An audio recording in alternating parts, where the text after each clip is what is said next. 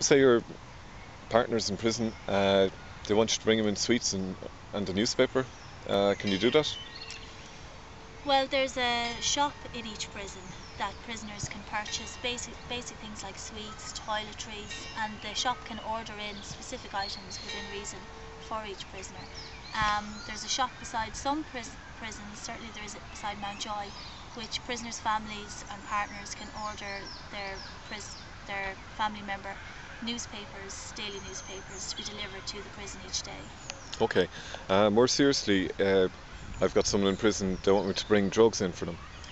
Well, our advice is that the presence of the drug detection dog, which is in each prison, should be used as a deterrent for visitors to bring in drugs to people in prison.